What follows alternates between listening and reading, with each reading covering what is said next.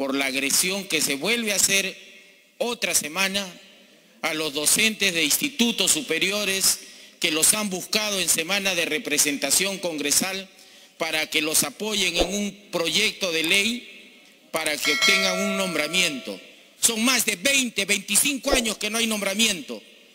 Pero también valorar la responsabilidad de quienes asumen esas responsabilidades en las comisiones y cumplen con su función.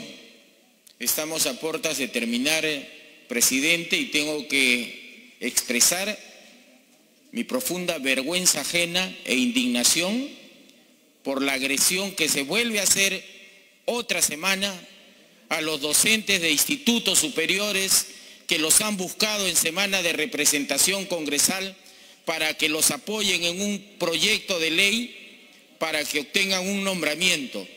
Y muchos se comprometieron, y estoy seguro que lo harían, pero no pueden emitir ese voto porque solamente ha estado presente la Comisión de Educación.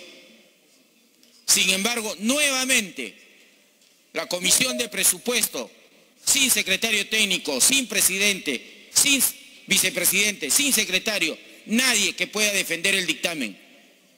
Yo creo que ya es hora de poner un alto, presidente, porque a nivel nacional los docentes de institutos superiores actualmente están siguiendo esta transmisión y estaban confiados que la priorización que se hizo para el día de hoy iba a ser atendida. Son más de 20, 25 años que no hay nombramiento y esta era una posibilidad. Gracias.